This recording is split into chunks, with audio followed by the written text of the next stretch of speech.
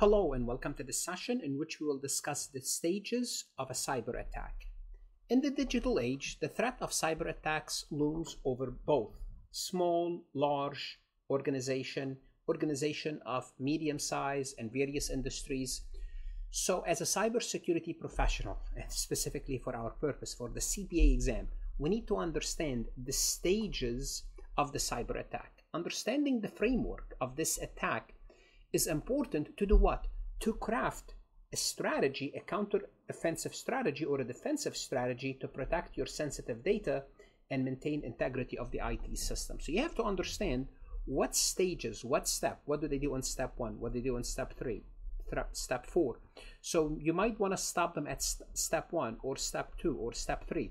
Understanding those steps are important because cyber attacks are not random or impulsive act. They need planning, they need execution, they need proper planning and proper execution, and each stage they have a different objective and techniques. So understanding those objectives and techniques will help us cybersecurity professionals, not us, I'm not a cybersecurity professional, will help you understand how to answer these questions on the CPA exam.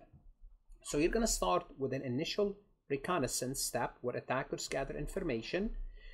Then you're going to gain access, then they're going to escalate their privileges, they're going to maintain presence, they're going to exploit the network, and finally cover their tracks. And in this session, we would look at each step briefly and give you an example just to give you a feeling what are the stages, the steps in cyber attacks.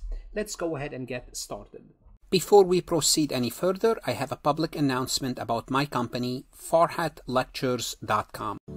Farhat Accounting Lectures is a supplemental educational tool that's going to help you with your CPA exam preparation as well as your accounting courses. My CPA material is aligned with your CPA review course such as Becker, Roger, Wiley, Gleam, Miles. My accounting courses are aligned with your accounting courses broken down by chapter and topics. My resources consist of lectures, multiple choice questions, true-false questions, as well as exercises. Go ahead, start your free trial today. So the first step is the reconnaissance. What is that?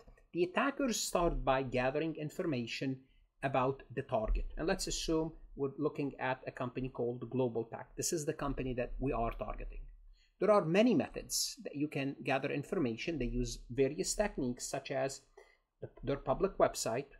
They could look through social media for employee information. They could use tools to map out the network infrastructure for that company. And let's assume, for the sake of illustration, they discover that GlobalTech uses specific customer relationship management software known for its vulnerabilities and identify potential target within the company through a LinkedIn, such as an IT staff and executives. So they know they're using this vulnerable CRM, and they know all what they need to know now is one person or one individual, then they can get through them to that CRM. What they do, they would look on LinkedIn who works at this company and their IT staff or some sort of an executive, and they will study their profile. The next step is to gaining access. So using the vulnerability found in the CRM, in the CRM software, the attackers craft a phishing email targeting the identified employees. Well, you just start with different employees. How did you learn about these employees? Well, through their LinkedIn account. You know what position, their history, and maybe you'd look at their social media if they have an Instagram, Facebook, to learn about their activities. But the email will contain malicious link, but the email would look friendly, would look professional, for assuming or asking that you need a critical update for the software. Once one of these targets employee click on the link and attempt the update, the malware is installed on the system, giving the attacker the initial access. So first you determine who you're going to go through. Then you will gain access through maybe a phishing email to the GlobalTech network. Once you gain access, once your foothold is established, now the attacker would do what? The attacker exploit the system vulnerabilities to do what? To gain more privilege, to escalate their privilege. They discovered the credential of a network administrator, maybe by developing a keylogger on the infected machine. So now they want more privilege. Maybe this IT staff gave us access, but we want more privilege.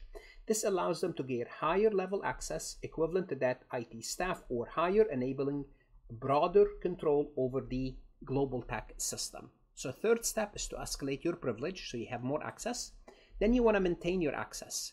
At this stage, the attacker would install additional malicious software to create a backdoor into the system, making sure they can return at any time, even if the initial entry point is discovered. Here you'd say, you know what, I'm in, let me create another door in case my initial penetration method was discovered. So they might use a backdoor to explore the network quietly, identifying valuable data repositories and further embedding themselves into the system without detection. Then the next step is to start to steal the data. Now with broad access, the attackers proceed to their primary goal, data exfiltration, basically stealing the data. They identify and access several databases containing sensitive intellectual property and customer information. Then this data is quietly packaged and transmitted to an external server controlled by the attacker. Also, they deploy ransomware across the network, encrypting critical files to disrupt operation and demand payment. So in addition to that, after you steal the data, they may kind of, place a ransomware asking for more money. And the last step is they cover their tracks. As the data is exfiltrated, it's done, and the ransomware began to take effect, the attackers work to conceal their action. They clear logs that could indicate their presence, modify system registry file to hide the malware, and delete any tools they used that are no longer necessary. This will make it challenging for the GlobalTech IT department to understand how the breach occurred and assess the full extent of the damage. So those are the steps in a cyber attack. And as a CPA candidate, you want to be familiar with them. Why? Because you have to answer multiple choice questions. Let's take a look at this multiple choice question from farhatlectures.com. In the context of cybersecurity, what's the primary goal during the network exploitation and exfiltration phase? So what do you do at this stage? Do you map out the network topology? Do you steal sensitive data? Do you gain initial access? Do you install malware? Well, at the network exploitation, at this point, you gained access, you already installed the malware. You're not interested in their network topology. You're already in. At this stage, you are going to steal the data. So at this stage, you would steal sensitive data because the mapping is part of the reconnaissance, what their network looks like. You're already in. You don't need to do this anymore. You would steal the data, and that's your goal, and maybe also install a ransomware. What should you do? You want to go to Farhat Lectures, look at additional MCQs. That's going to help you do what? Practice for the CPA exam. That's the key point. That's the purpose of the CPA exam, is to do what? Is to practice and be ready. Invest in yourself. Good luck, study hard, and of course, stay safe.